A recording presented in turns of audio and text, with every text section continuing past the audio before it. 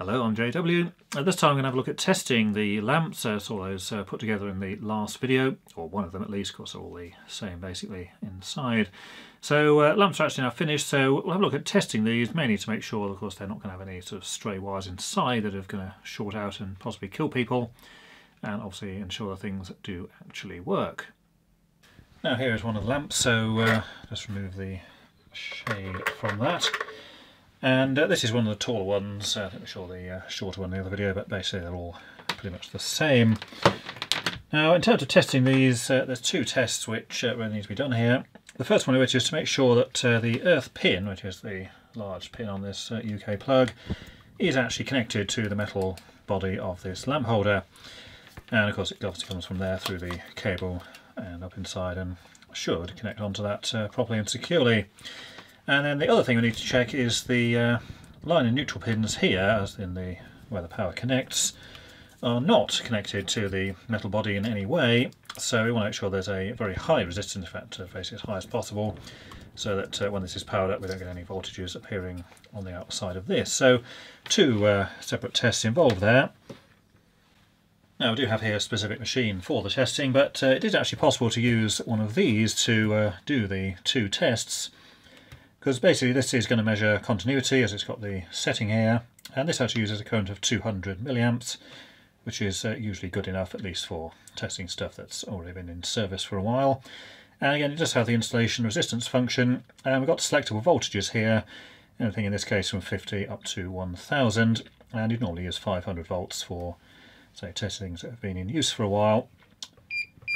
So if you select 500 volts here, and then we can just check that there's no damaged insulation or any problems between that. So for this one we can just take the two leads here, the red and the green ones, and we can check one onto the actual earth pin there, and then we can either check between the line and neutral separately like that, or we could actually just connect between the two pins like that and apply the test voltage. Now in this case there's nothing actually connected there, so we can just do it one at a time. So if we place it between the, say, earth and the neutral there, and then we can just do the test here by pressing the button. So we press the button there, voltage is 524 volts, and we've got the insulation resistance there as greater than 500 megohms, so again that's perfectly fine. And again you normally do that between the earth and the line there, and same again, just press that and you'll see that pretty much the same result. Now for continuity we can use the same thing again. We've got a continuity setting here. We do need to zero the leads, so just connect those together and then press the zero button, and that basically just allows for any resistance of the leads themselves, because of course we don't want to be measuring that as well as the thing that we've got. Then just one lead will connect onto the earth pin there as we had before, and just make sure that is connected to this, so we can just clamp on around the bottom of the holder there. It's not going to be particularly easy, but I'll fix it there, and then just check we have continuity there, so it's coming out as pretty much at 0 or nearest as there, sort of 0.03 or something, which again is perfectly fine. That's what we want. Now in theory these things should be less than 0.1 ohms. In most cases they can easily be. Of course, if you have something very long lead, it's maybe higher than that, but of course there's only a couple of meters of flex there, so you would expect at or pretty much near 0. So you can use these if you've got one of these. So the main thing is it's going to test out the 500 volts, and it's going to put, say, the 200 milliamps or so through the wires, rather than a normal multimeter which may put, say, a very small current indeed. Now 200 milliamps is all very well, but for certainly things you've just assembled or reassembled or repaired or whatever, in this case basically assembled from new, 200 milliamps is a bit crap, because if there was, say, a thin strand of wire just barely connecting to something, 200 milliamps is going to pass through there, when in fact of course it's really not particularly safe at all, because if a fault occurred, a large current's going to flow and it could just bust that piece of wire away before the fuse or whatever operated. So I've got one of these machines here. This is a Clare A255. Now they don't actually make this one anymore, it's many years old. You can get a similar machine which is called a B255, which is sort of the replacement for this one, but nevertheless the functions are certainly similar. And this machine basically is designed specifically for the purpose, and therefore it's quite a lot quicker and easier to use than the meter that we saw a moment ago. So for anything you're going to do any kind of quantity on, then this is kind of the thing you want to get. And this particular one has various options here for the different tests we've got, and of course it has the actual socket here on the front where we can just connect the appliance itself directly, so of course far more convenient. And it does the same two tests, so essentially if we look on the front here, we've got the actual earth continuity resistance, so again it's a limit of 0.1 ohms for this setting, and it will actually display it on this meter here. And this also has the pass and fail light, green and red, so normal operation is just a question of connecting up. You need to attach a lead here to the metal part, in case the lamp holder in this case, and then it will either just say passed or fail, and it additionally will display the resistance over there. And at the same time as doing that, it also applies a voltage between line and neutral and the earth pin, and again that's selectable here. We've got 1250 or 500 over this side, so it basically does all the tests at the same time, much quicker and easier. And the big difference with this machine is the fact that the current used to test the earth continuity, which basically passes through this green wire, is actually 25 amps, not that pathetic and useless 200 milliamps. So if there was a thin piece of wire or copper just sort of barely making contact with the earth there, 25 amps through there is going to melt that away instantly, and of course that would show up as a fault. Now this is not the sort of thing you want to do on equipment on a regular basis, because of course shoving 25 amps through fairly thin wires can cause them to get rather hot, and if it was left on for a long time you could actually end up damaging things. And also note here that we've got the 500 volt one which we did earlier. That's for your normal sort of regular testing if you like. Basically it's about double the RMS mains voltage. And this one also has the 1250 volts, which again we're going to use in this case because this is basically a new item. Some faults of course may not show at 500, but they definitely will at 1250. So just to get this set up then, and see what we can test with this.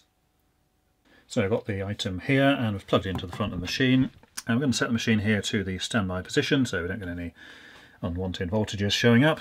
And we're going to turn on with the button on the front. We're going to install this lamp into the device here. There's just a normal filament one, and we're doing this because the switch here, as we saw in the previous video, can't actually be moved to the on position unless something is actually in the top.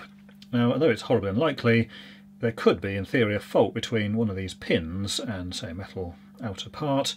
Of course that wouldn't show up unless it was in the on position, so we're just going to put this lamp in here and again move to the on position.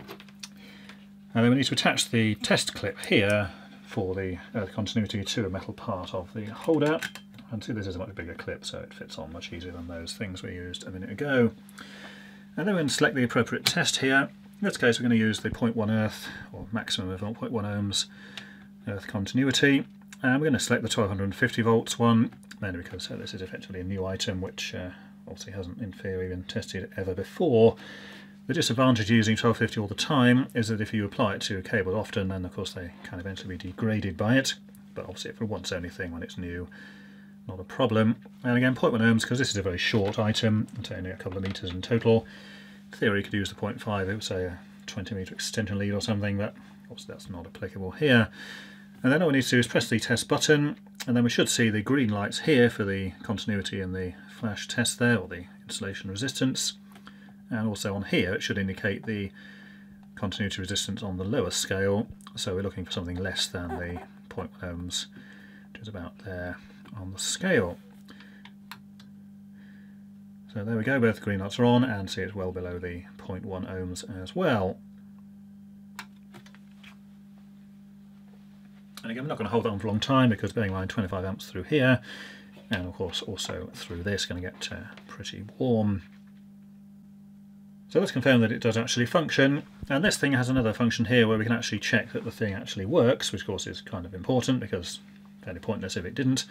It will also confirm that then the fuse in the plug is intact, and also that the wires through to this and the switch are all operating. So we can press the buttons here, and therefore we should see here the current it's using. It's going to be very small, this is only a 40 watt lamp here. This particular one has two options here. This is the one that actually does the test. And then additionally, if we hold this, it will change the scale from 15 amps to 1.5, so we're going to use both in this case. So we should just see the lamp switch on there, and press that one, then we can see the current here is sort of in the very small range. Obviously, say only a 40 watt lamp there, so obviously a very small amount of current there. And the other thing we do is just make sure the switch operates, so if we turn it to the off position, of course it doesn't turn on, and of course it does in the other position. So that's a successful test there. So literally it is just a question of plugging in, attaching the clip to it, and then pressing the button, and yes, it gives you that quick red or green or pass-fail on the front display. Now this machine does have a few other things it can do as well, which we're not doing here because this is a Class 1 item. So basically the three here are for tools and appliances, so that will be a Class 1 item, so those that have exposed metal parts which are connected to the earth connection in the plug. And you obviously have a 3-pin plug with that, so basically that is going to be used. But of course there's quite a lot of stuff now which is double insulated, as it says here, or basically Class 2, so it doesn't have any connection from the plug to any exposed metal bits. It's basically made in such a way that any connection between those metal parts and anything else is allegedly impossible. Although having seen a fair amount of this stuff, in some cases that's very far from the truth. So I've got these two around here, and in the case of those, if you were to say turn it around here or to this one, there's no earth continuity test, so we don't need this because of course there is no earth connection to the item, so of course that green lead is not required. And of course in this case it doesn't obviously test that either. But what you do need to get out is this thing in the back here. So we have this thing, which is a high voltage probe, and this one so has this big fat lead on it, and then it's got this button here on the end, so when you press the button the metal poking tip is pointing out there and is exposed.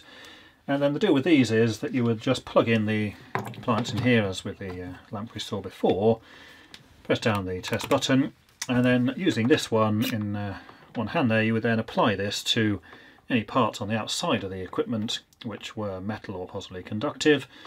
And the idea then is it's applying, in this case, 3000 volts between the end of this and the actual connections in the plug to make sure there's absolutely no connection between either the line neutral to whatever you're poking at the other end. And bearing in mind it's using 3000 volts, so you definitely don't want to be putting your fingers here. And also that could be extremely dangerous and certainly unpleasant even if it wasn't. And again, this has two options here, one for 3000 and there's also a 3750 as well as an optional choice.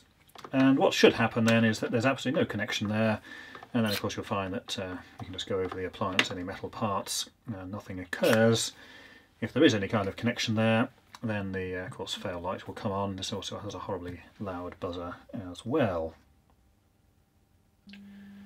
Now the only thing here is this 10 milliamps button, and it's only applicable for the earth connection type one. When you actually press this one here, the flash test is actually limited to a current of 5 milliamps. If you want to increase that to the 10, then you can hold the button in and press the white one at the same time. It says use with caution because of course then you're applying quite a substantial amount of current through there at the selected voltage here, so that can of course be somewhat dangerous if you were to put your finger on it. But you can use that, and say it just has a warning buzzer inside if you're using that option. But say normally the standard one there is perfectly adequate.